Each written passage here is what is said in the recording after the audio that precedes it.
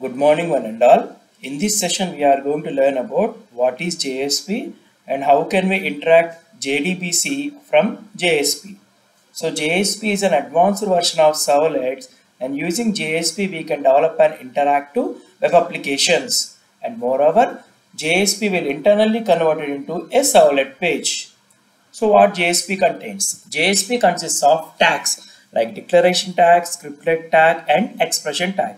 Declaration tag is used to declare the variables and scriptlet tag is used to represent the Java code in a JSP page. While retrieving the values, we are going to use an expression tag. So I quickly open my NetBeans IDE. So here in this program, I have imported the packages in a JSP page using a taglib directive. So here I have imported io.star, util.star, SQL package and servlet package. So every HTML page will internally written as a JSP page. So while writing a Java code in a JSP page, we are going to mention it in a scriptlet tag.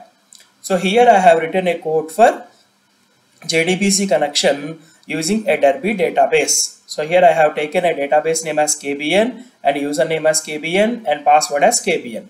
So in the database I have created a table with a name called department.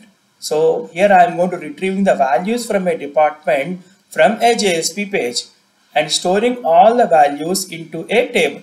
So here I have created a table with a department number, department name and location. So here I have retrieved the values. While retrieving the values from database to JSP, we are going to use this expression tag.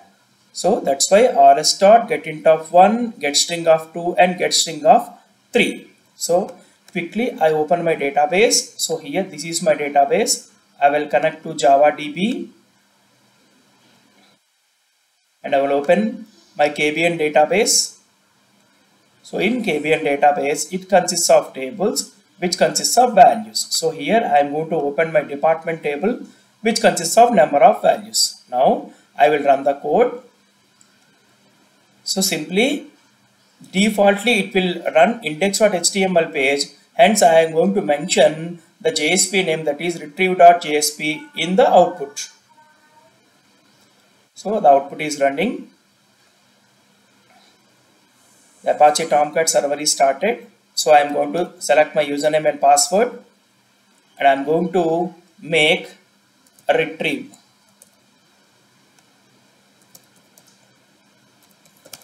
.jsp. So here it will retrieve all the value from the database, and similarly we can retrieve based upon certain condition also.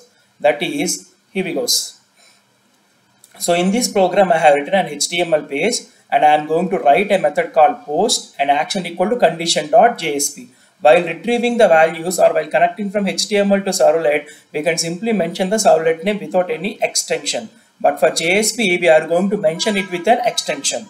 So here enter department number to retrieve, and here I have accepted one value and I have used a submit button. So while pressing the submit button, it will be navigated to condition.jsp page. So similarly, likewise, I have written the packages for io.star, util.star and sql.star, and in try block I have written the code for database connection.